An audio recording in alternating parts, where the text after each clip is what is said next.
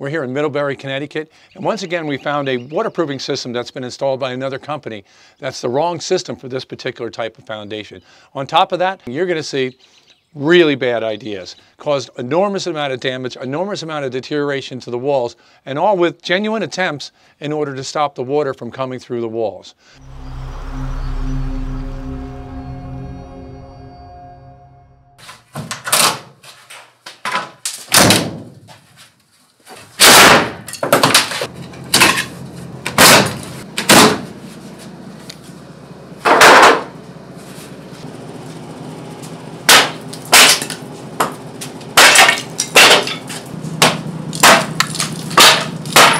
What I'm sweeping up is actually the deterioration of the wall. As you saw when we were tearing it down and we were hitting the hammer and taking off the wood that was holding the studs in, all of this white powder, that's the deterioration of the wall. That's lime.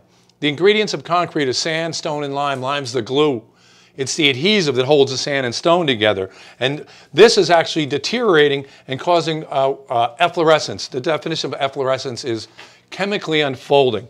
So all of this white powder is actually the breaking down of the concrete wall. Because of how they sealed it, it created a situation where the wall expedited and increased the amount of deterioration, and deterioration is actually rotting the lime out of the wall. The less lime in a concrete wall, the weaker the wall is. And there's an enormous amount of lime that's just fallen out of this wall. The reason you have a water problem is water fills up on the outside of your concrete wall, your concrete foundation. The area on the outside of this wall is probably 6 to 8 feet wide when they originally were building the wall. That was how much was dug down. It was empty. Then they backfilled it in. The soil they backfilled in had already been dug up, rolled over, bulldozed, piled up, and then brought back in, filled that hole on the outside of the wall, tamped down, but you'll never get it as dense as the existing soil. When you get a good heavy rain, water follows the path of least resistance. That area, that 6 foot to 8 foot wide area on the outside of the wall fills up with water, creates an enormous amount of pressure, is exposed to the concrete wall. Now, concrete's porous by nature, so water absorbs into the wall. If this wall were not sealed and water was allowed to evaporate through, the deterioration level would be drastically lower than what you're looking at here. This is a major deterioration level because of the type of sealing that they did. Concrete should breathe. You should never seal it like this. Locking water into the wall with a tar-based sealer like this is the worst idea that you could ever had. And you can see, as we had removed the wall, just how much damage has been done to this wall. And looking at it, and it's pitted concrete getting right into the wall with your hand. That's weakening of the wall. If you look here, you can see the type of waterproofing system that's in here. It's a gutter system. That's where the water has to come up and fill up to. And I'm going to show you, we're going to be taking it out in a second. And it's a little gutter. It's about this big by about that big. And it sits about an inch, inch and a half below the floor. Water's got to fill up underneath the floor, go over to it, as we had said before. But it's such a low volume system, it does nothing to reduce that buildup of water on the outside of the wall. The type of system that we use, our SuperDry system, puts in this much drainage this deep, and it actually facilitates and speeds up the drop of the water buildup outside the wall, and so it's there for a very little bit of time, and actually, compared to this system, never gets anywhere near as high. So we're going to be able to manage that water table in heavier storms that it's only going to get about this high on the outside of the wall. If we can do that, we've fixed several different problems. One, we're not letting that water build up and create a ton of pressure pushing on the wall. Two, the amount of absorption is going to be limited to this area here. And we use proprietary products that we treat the bottom part of the wall that turns it from being porous concrete to non-porous concrete, turns it into a concrete waterproof membrane, and actually repairs the concrete as this product crystallizes and grows through the wall.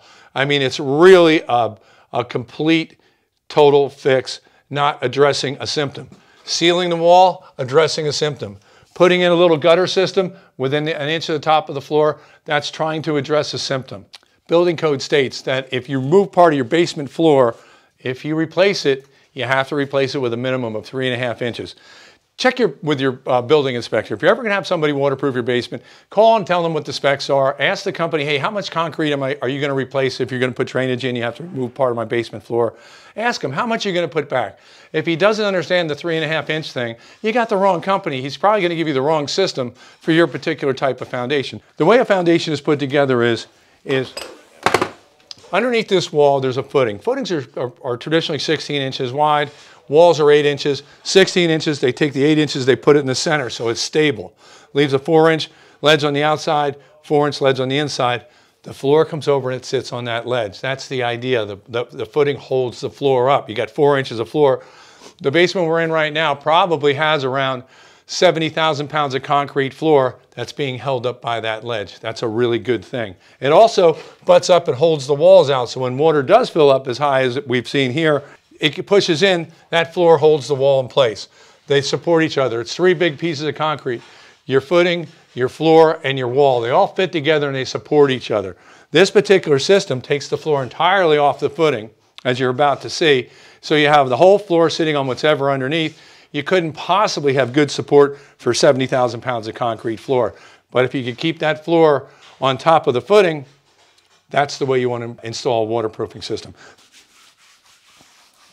A pretty clear comparison is if we look at the wall here, where we have the sealer and the tar that's been on there that's been pushed off and all the deterioration behind it.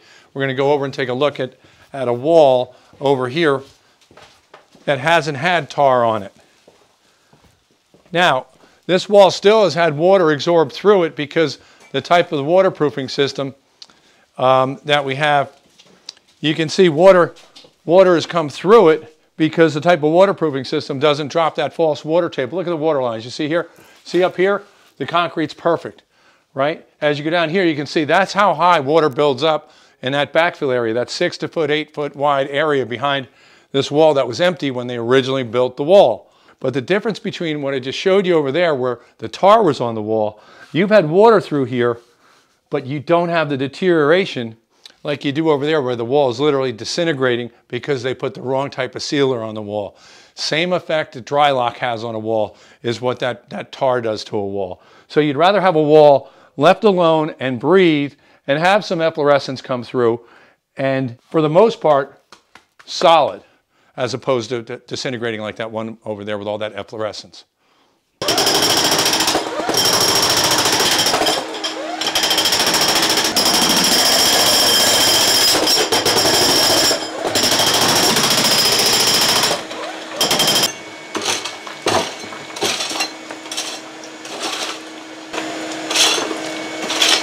You're going to see how well this thing is managing the water.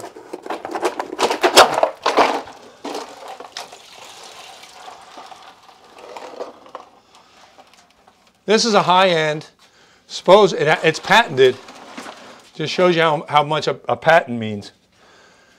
High-end, it's called super high-tech basement waterproofing, and this is what you have. You have water sitting here on top of your footing.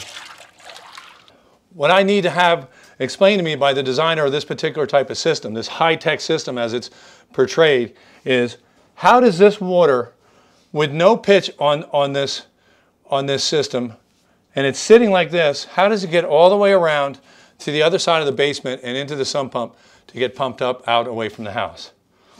That's a mystery. I don't think it can happen. Obviously it can't, or else this water wouldn't be sitting here and soaking up into the floor and causing the floor to be damp and rotting out the bottom part of the walls.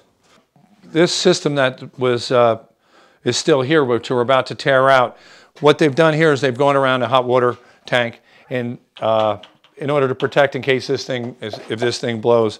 When these things blow, they shoot water out, several inches in every direction. So this is virtually useless as far as to protect against that. So if we slide this out of the way, I can show you.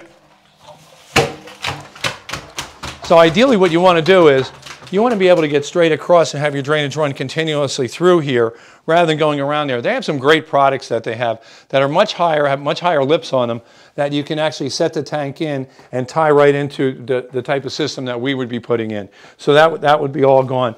Now as we move over here, this is kind of unique. And it's part of that whole hodgepodge things. We call it like the Lego approach to basement waterproofing, where they just take pieces. And if you look down, there's like a little piece here, another small piece here, another little piece here, a tiny piece here, and it's a Lego approach. Do you see the cobwebs that are here? All right, so it's not like this has been staged or anything like that. Look where the water is. You have standing water at this level, and you have a waterproofing system in here. And as we remove this, you're going to see that the gutter system manages the water about this far down from the top of the floor. So this whole area sits in water, as you can see where it's exposed. That means your floor is going to absorb water. It's always going to be damp, and you're never, ever going to have a completely dry basement. This is the wrong system for this particular type of foundation. Okay, so you have this little grate drain here that goes down about here, and I imagine it's probably going to come out pretty easy.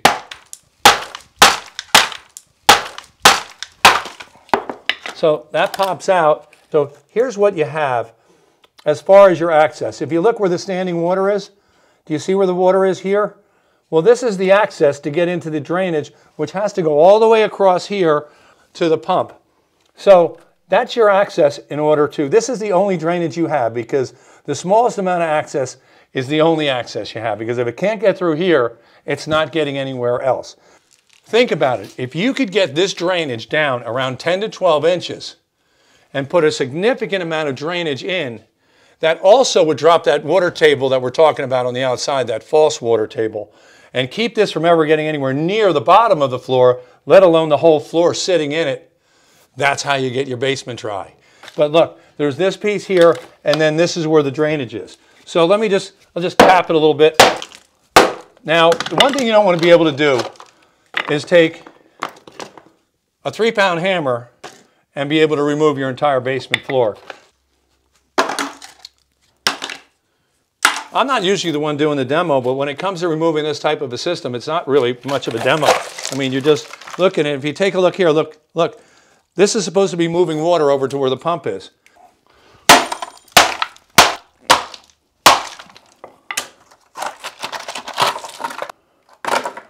If you see here, the whole floor is sitting in water. You see here, with heavier rains, this water would get up to this high, and the whole floor is this close to having water overflow on top of it. But if you look here, how much absorption you're getting up into the floor, you just can't get a dry basement with this type of system, with this type of foundation. We finished up here in Middlebury, Connecticut, and look what we found. I mean, it's amazing that these systems that are just wrong for a particular type of foundation. We broke up the floor, we pulled it up, there's standing water on every part, whether it's the farthest place from the pump to the closest place to the pump, the whole floor is sitting in water. The floor is off the footing, it's lost the support of the footing, it's no longer holding the walls out. We've got structural issues, we've got volume issues, we've got flow issues, there's pitch issues, there's every issue in the book. Then there's other issues where they tried to seal the wall, where it created all kinds of problems, expedited all kinds of deterioration and disintegration of the walls. The moral of the story, I guess you'd say, is make sure you get the right company to do the right thing for your particular type of foundation. Give us a call, American Dry Basement Systems. Hey, if you like the video, hit our like button, subscribe so you can get our other videos as we come out, and we've been putting them out like crazy, and all different types of great information. If you do have a wet basement, check us out, check our other videos out. I think you'll find a lot of great info.